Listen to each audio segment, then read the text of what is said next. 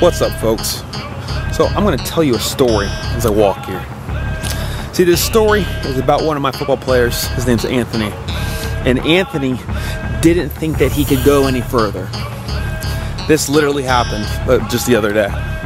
We were doing gassers, so you had to run from one side of the football field to the other.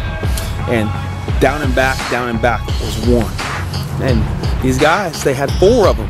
Anthony's a big boy. Anthony ran down and back. He came to the sidelines and he's like, oh, I can't. He could barely breathe. And he's like, Coach, I can't. Coach, I can't, my asthma. Coach, I can't, my asthma. So I stood there and I thought, I was like, am I gonna kill this child? Or am I gonna push him a little bit further and see if he can at least do another one? And if he can't, then that's okay. Because I don't really want him to pass out and die.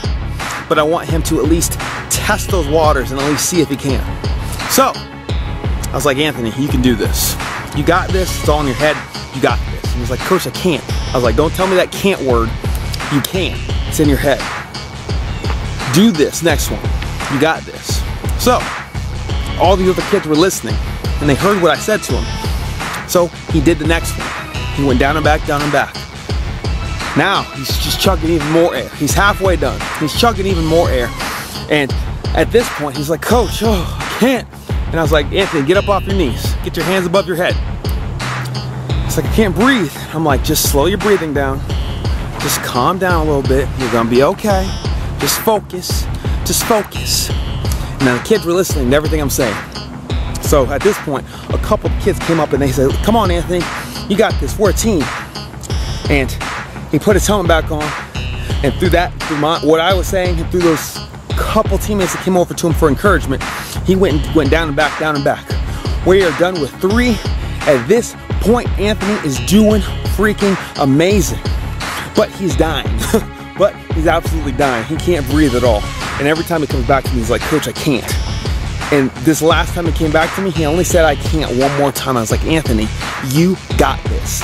That's all I had to say. Because the teammates, everybody else around him, they had been listening in to all these other times. His teammates got him. His teammates came around him and they're like, Anthony, you got this. We got one left. Come on. We're a team. We are doing this. You are finishing this. And guess what? Anthony finished the gassers. Now, he's a big boy. This is a boy that's pushing 300 pounds. And we need him. We need his air. We need his body. We don't need him to pass out and die in a football field. But what he needed to do was push past that mental block, push past that mental wall that was happening right there, and push himself a little bit further and a little bit further. And guess what? He did it. He did it. And he wouldn't have done it on his own if I didn't start off by saying, come on, Anthony, you're not done. You're not quitting on me. You're not quitting on me, and you're not quitting on yourself. He wouldn't even have got that far. There's no way. And if his teammates wouldn't have rallied around him and said, come on, Anthony, we're a team, you got this, and they believed in him, so he would believe in himself in the end, he wouldn't have got through that. You see, sometimes we have to push past that mental block, because that mental wall, it'll literally say, you don't need to do anymore. You're tired. Just quit. Your mind's forever going to give out before your body will. So, no matter what you're facing today, whether it's a relationship thing, no matter if it's in the gym thing, no matter if it's just it's a physical thing in any sport, no matter if it's in your workplace, no matter if it's in your school, don't give up, don't quit, don't give in too early. Push past that mental wall. This is my voice telling you that you can. Yes, you can get through it. Yes, you can make it. Yes, you can succeed. Don't quit because it's hard. Don't quit because it's rough. Don't quit. Get a reward from it. You are worth more than just somebody that just wants to just start something and then just quit. Nothing ever got accomplished by somebody quitting because something was hard. Most of the time, people quit right before the blessing is there.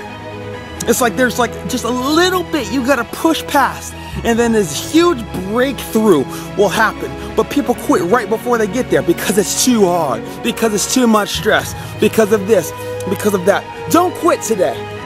If you're being tested, then finish that test and give your best possible effort. And your best possible effort isn't saying, okay, I'm done.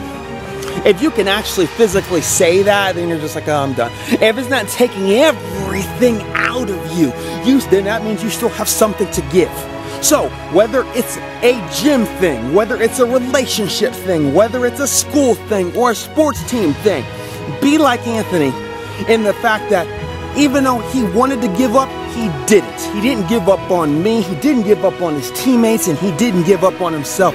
He pushed through it even though it sucked, and he got through those horrible gassers. Push through your horrible gassers today. Push through your wall. Push through whatever the heck you're going through. You can, you will, and you are going to accomplish it, and you're going to achieve more than you even potentially can conceive in your mind. But you gotta keep putting one foot in front of the other, no matter what. The end. Okay?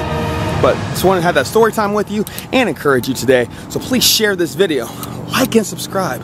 This is Woo Fit.